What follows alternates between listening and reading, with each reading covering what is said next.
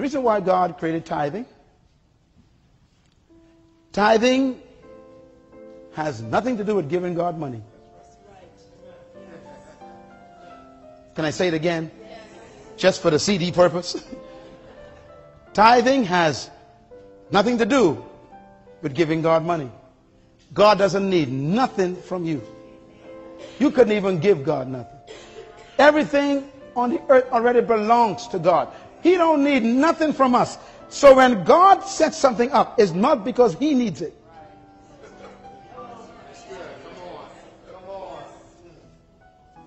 Tithing and offerings is God's management training program for mankind.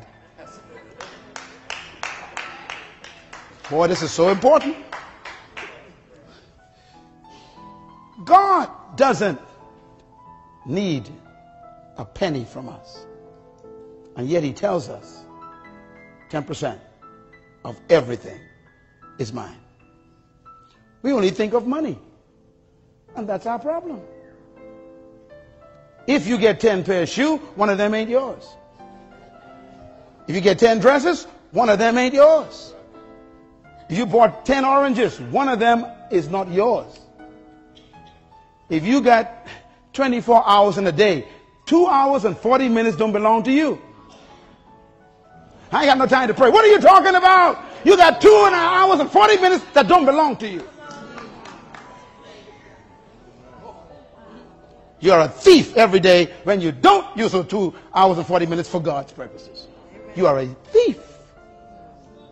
A tired thief. Sleeping on God's time. You spend 2 hours, 4 hours, 8 hours watching cable television and don't give God his 2 hours and 40 minutes that belong to him. 10%. You can't even manage 2 hours and 40 minutes.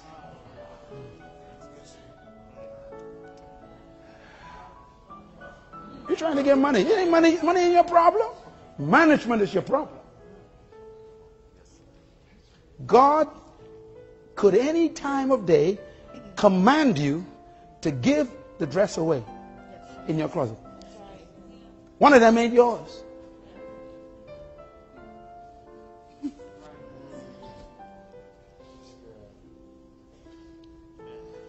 So tithing and offering is not about money. It's about management. Can you consistently, God says, put aside 10% of everything for my purposes? That's tithing. Can you consistently? Now, let me tell you something. Listen to me. 100% of everything belongs to God. What did I say? 100% of everything belongs to God. No. Say it again. What did I say? 100% of everything belongs to God. Okay. So, God blesses you with a paycheck of $1,000. How much of that belongs to God? Okay, you're doing good. You're the smart. Now, how much did God say to put aside for his work? 10%. How many is left? 90%. Which one of those belong to God? Oh, you're getting smart. Okay. All right. So then why would God, if he owns all 1,000, want you to put aside 10% if all of it still belongs to him? Why? Because it's not about the money. It's about your ability to put it aside. Your will, your control, your discipline to put it aside. He's after your discipline. Wow. If you can manage the 10% properly, then he is happy to trust you with the 90% that's left. But because you've been unfaithful in the 10%, you keep losing the 90%, so you end up with no percent. That's why you're broke. And so you tell God, I can't pay tithes this week. Things tough. We're in crisis right now, God. You got to figure this out. Things too rough. And God is saying, what are you talking about? Your salvation is in the tithe.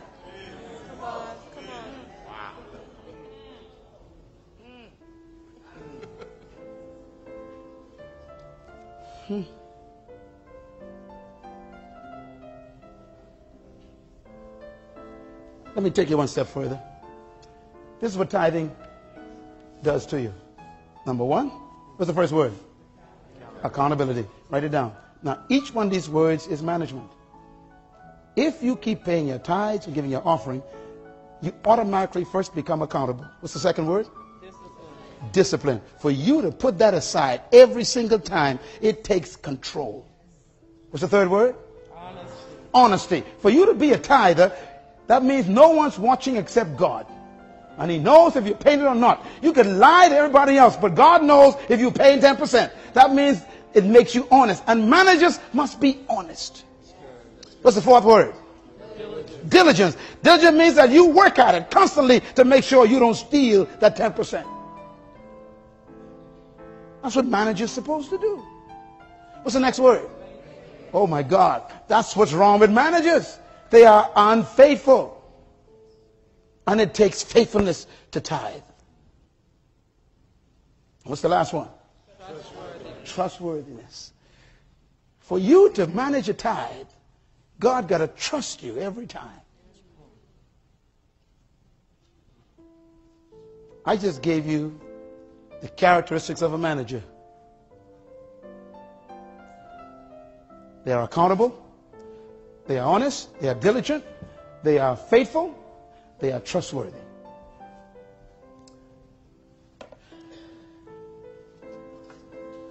Jesus one day showed top-class management. One day he had 5,000 people in a field, and they were all hungry, and there was, they say, plus women and children, so they must have had about 12,000. And he is about to distribute some resources to them. I want you to watch him at work, okay?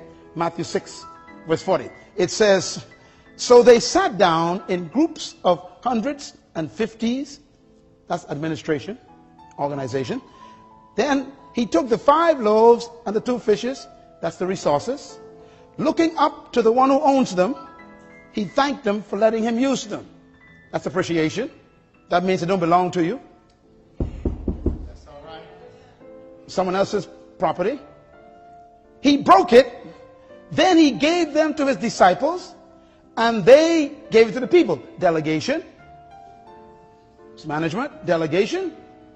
Watch him. He also divided the 2 fish among them all, and they all ate and were satisfied. That's customer service. Give God a hand for good customer service. All were satisfied. Now watch his management kick in. It says, and the disciples, he told them to pick up every crumb.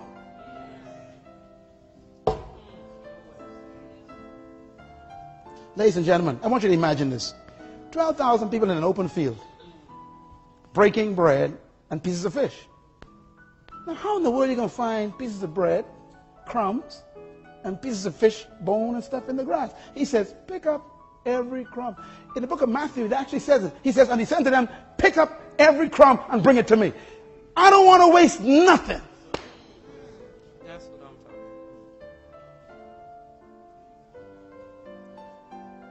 about. This country is built on a culture of waste. And it is in the church. Who go direct to the buffets after service? You. And what do you do at that buffet? Now you know the plate is too small for what you want to do. You pile it up, sit at the table, and half is left in the plate. You are a bad manager, and God takes notes. Cheryl, waste food.